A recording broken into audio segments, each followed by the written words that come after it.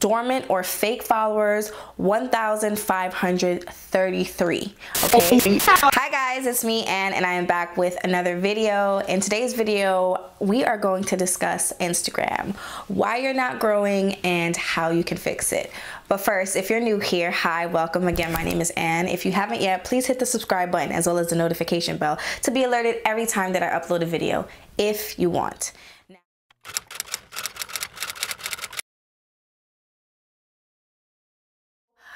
In wanting to return to YouTube and just kind of get more serious about my brand and all that stuff, I decided to do an audit of everything. One thing that I decided to audit, of course, was Instagram. Now, I realized that I was stuck at like the same kind of follower range for a while. Like it would be within like the 5,000 range, and then I might drop down to 4,900, but then I'd get back up to 5,000. But it never was something like 5,500, 6,000, like I just wasn't growing. So that led me to kind of hop on Google to start searching and figuring out how I can like fix it.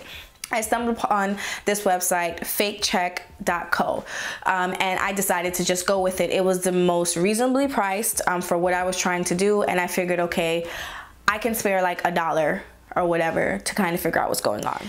So I ran the report, and this is basically what I got. At that point, I had 5,030 followers. I got an average of 227 likes. So for an account of my size, I really should have a minimum of 327 likes per post. And then it also told me that I averaged 11 comments per post, and I actually should be receiving a minimum of about 20. Okay, so it has like the graphs about average and target and all that stuff. And then when I scroll down, it says engagement. So their average likes is 4.52%, and it should be above 6.5%. So I was like 70% there. Engagement check number 2 was comments. I was only 57% of what it should be. And then this is what got me right here. Follower audit. So the social engagement grade I got was a D. Okay, that's not even something that was acceptable for me in school. So I switched down there and I looked, and it says likely real followers 3,497, and it says dormant or fake followers 1,533. Okay, so that means 69%, okay, 70% of my followers were real and 30% were fugazi or dormant or whatever you want to call it. Okay. So the problem with having ghost and dormant followers is that when you upload a picture, Instagram with this new algorithm or any crazy algorithm that they come up with only pushes the pictures to a certain amount of your followers.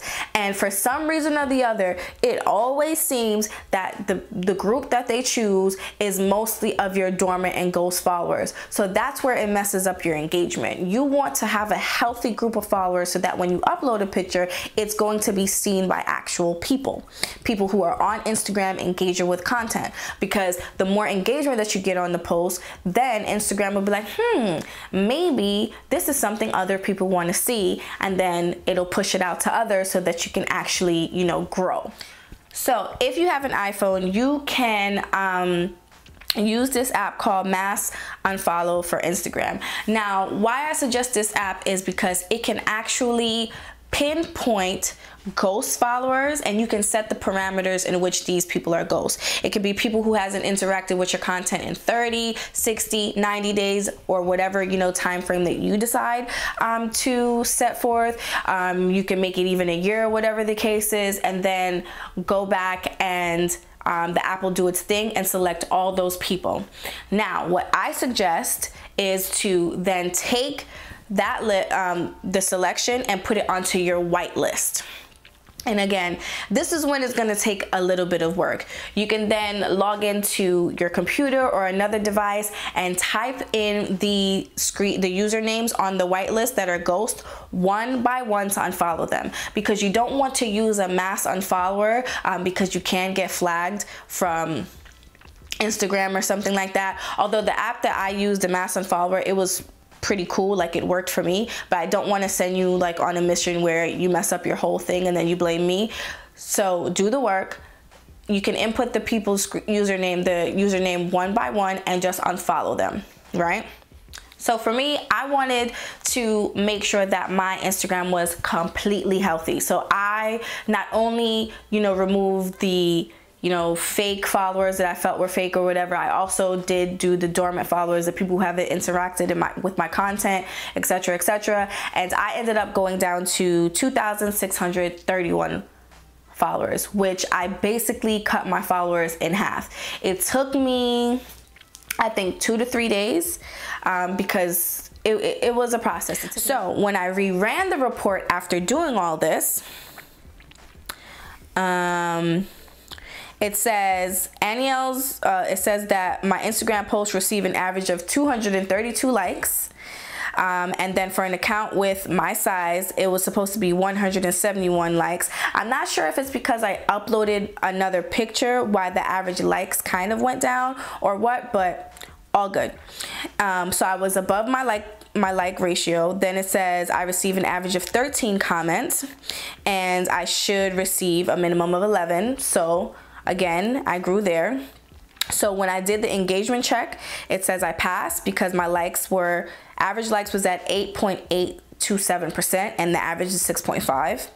Okay, and then for comments, I was at 0.475 and then the comment average is 0.4. So I just made it. So the big change was in the follower audit. I got an A+.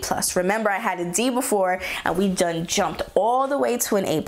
So this one says this account's likes are in line with industry standards. It says this account's comments are in line with industry standards, and it says based on the engagements from likes, this account does not appear to have any fake followers. So I completely remedied my situation, right?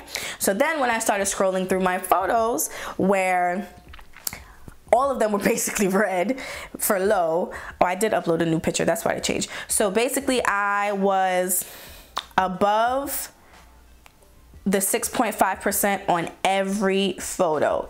The lowest that I had was about 6.6. Let me double check.